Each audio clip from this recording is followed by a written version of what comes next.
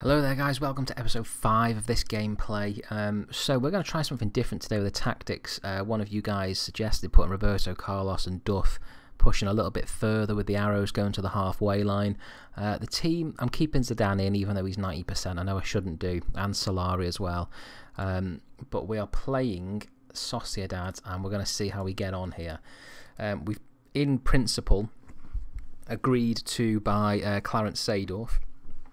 So he's going to come in as a replacement for Figo when he leaves. So at the minute we've only actually spent 3.5 million, which is really good work, to be honest, because when you think of how many people brought in, you know, there's a lot of youth players coming in. It's really good for us. So to be in that type of margin in terms of that net profit and whatever, or net loss should I say, it's actually quite a good result. So I'm quite happy with that. But we must start here on the front foot. We've got to try and win this game. There we go. Morientes with the first goal. That's brilliant. 65,000. 17 points, not bad. It's all right, to be fair. Espanyol next away. Oh, they're quite close actually. We've just got to keep winning these games. These are the games that you can't afford to slip up in, really. Duff's playing well, Carlos is playing well, so you know, maybe that is the answer. I don't know, in terms of attacking anyway, certainly not defensive based on that. Oh, there we go. Two strikers are playing well. Yep. Oh, why? Why on earth?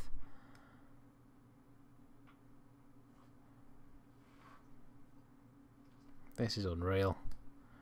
Not only that, our captain gets sent off as well.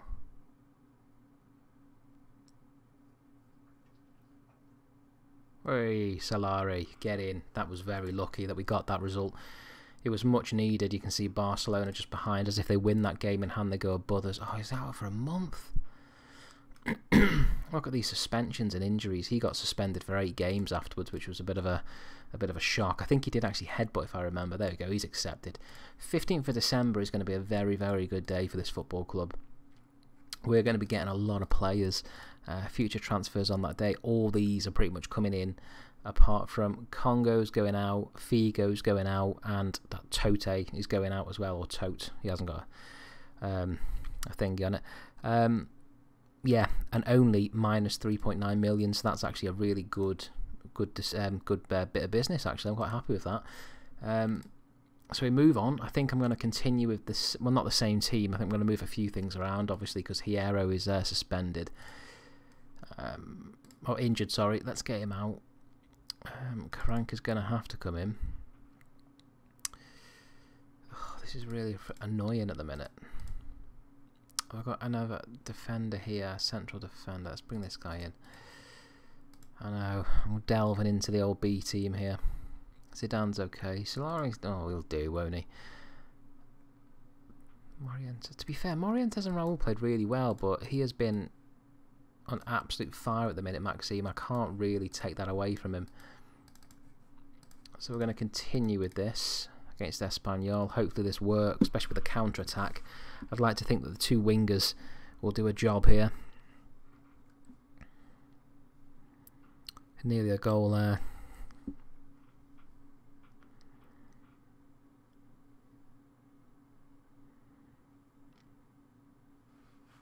Ugh, God. So unpredictable, this game, isn't it? Well, I say unpredictable. You can pretty much guess what's going to happen, can't you? Come on, get a goal. And I think with Seedorf coming in instead of McManaman, that'll be a much better purchase for us. I don't really think McManaman's up to it here. And I'm worried with how many yellow cards we've actually got here.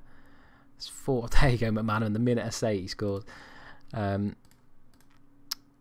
then we've got Lazio, which has no significance. So actually, we could carry on playing these guys because we've already qualified for the Champions League. I mean, we want to win it to go top, obviously, but it's always an opportunity to have a rejiggle. Let's see if we can get different players in. Oh my God, man. Okay. See, it's annoying because we're actually not playing that bad. I mean, yes, Roberto Carlos isn't playing the best. Shall I try and mix things up a bit? Shall I take Roberto Carlos off because he's got a yellow anyway. Put Guti in there. I'm going to bring Morientes on for Raul. And let's bring Figo on as well for Maxime. Let's just see if they can do anything.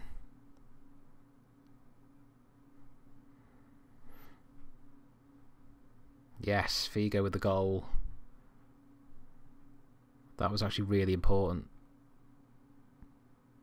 Go on, full time. Okay, wonderful. 2-1. Take that. Wonderful. Yeah, right. Now, I'm not going to clear all squad yet. I'm just going to have a little look and see from that point, and we'll just manoeuvre a few around because the next game also isn't actually that far away. God, he's not having that much money. I'm sorry. I know I've got money to burn, but I'm not giving him a ridiculous amount of money. I do want him on a new contract, though. I do actually like him as a player, Helguera. Barcelona player there. Nope.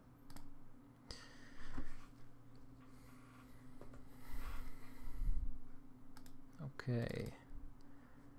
Right, he's on international duty. Right, chance for Taribo anyway. Solari's knackered, so he's going to come out. We'll put Muntis back in actually because he's not suspended. Actually, I forget that. He's not suspended for these games. Zidane, definitely get him out. For Guti. Morientes can come in. Figo can play. Keep McManaman in. Keep Duff in. Yeah, let's go for that. Let's see how we get on there. I think it's still a team that could do something. And I don't see why we shouldn't get anything from this game, to be honest with you. We need a win, though, to actually finish top, because they are currently top at the minute. But why not? We owe them a bit of a hiding from last time, but they do have some quality players. Mendieta, Crespo, Stankovic, Nesta, Stam, Peruzzi, all fantastic players. But that's not to say that we don't have those players, though, as well. I mean, look at our team. Even a weakened team is a strong team. Yeah, and that would put us top at the minute. Yeah, and then we've got Bilbao after that, which, you know, they're top, which is a massive game. I'm kind of glad that there's a space after this, which means we can basically recover and go again. But yeah, this seems to be working, this pushing the fullbacks up. Obviously, West is a bit different to Rebo. He's playing now, but Roberto Carlos is responding to it a little bit. Duff definitely is responding to it, which is really good. But I might have a little jiggle around now and put a few other people. So I might bring... No, I don't... Yeah, I'll bring this guy on. I do want to put Jeremy on. I'll put him on for McManaman because, to be fair, McManaman was tired anyway. So we'll bring Jeremy on for the sake of it. He's more of a tackling type of player, Jeremy. If they equalise, they finish top, which would be incredibly annoying.